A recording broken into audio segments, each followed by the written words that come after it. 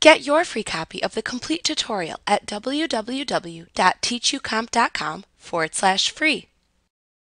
Sometimes when you are creating queries, you need to add a field to the QBE grid for criteria purposes only and don't particularly want the field itself to be shown in the result set. Having additional fields to display in the result set can slow down query performance. However, if the field is required for sorting or criteria purposes, it must be included in the QBE grid. To keep a field that is required in the QBE grid from being shown in the result set, deselect the checkbox in the Show row of the QBE grid for the field that you want to hide in the result set.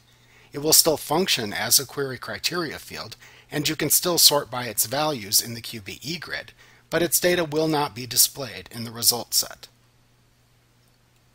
Like what you see? Pick up your free copy of the complete tutorial at www.teachucomp.com/free.